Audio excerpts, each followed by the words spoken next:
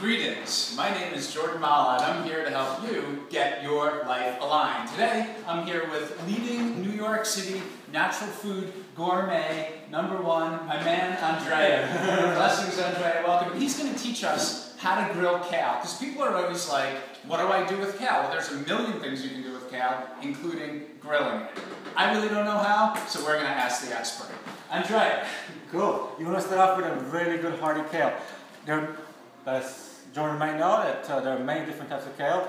I'm choosing one that's very hearty, like a curly kale. And it's the most common one too. And it's easy to grow. Yeah, okay. So what we do is we have a couple of simple ingredients. We have molten salt. You can use any type of salt. I like molten because Maldon's my favorite as well. It's really good quality shit. And the texture of the Maldon also, when you put it on food, just feels great in your hands. Alright. Yeah, it does. We got that, and so good sprinkle of that, and a good drizzle of good olive oil. Nice full body olive oil. Get that. And of course the kale and all the ingredients we always try and use are organic, because why would you want to eat food that's actually sprayed with cancer-causing chemicals? Sorry. Anyway, Andrea. So after you do that, you give it a good mix, so all the oil and salt gets well. And you don't have to use gloves if it's your own kale. You just gotta get in there. The massage piece of it is important. Alright. Now we're gonna bring it to the barbecue.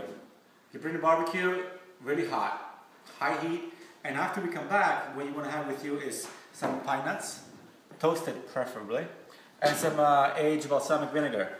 It could be any balsamic. Aged balsamic has a really good quality to it. That's how we're gonna finish the salad. It's a warm kale salad. Let's do it. Let's do it.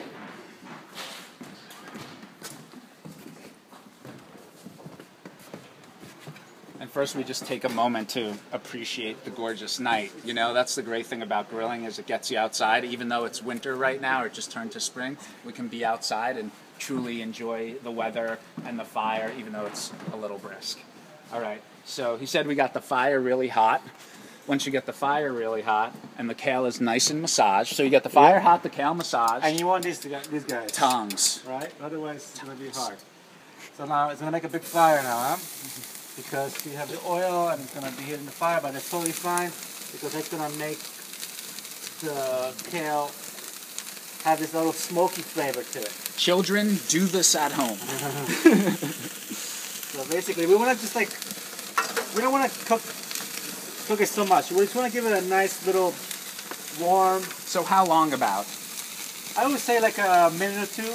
A minute or two. Yeah, we just want to give it we don't want to kill it. We want to give it a really kind of soften it up a little bit, give it a little smokiness, and then put it back in the bowl and serve it. That's all. Very simple enough. Fantastic. Andrea, thank you so much for grilling up kale. Anytime. And we'll see you again. And remember,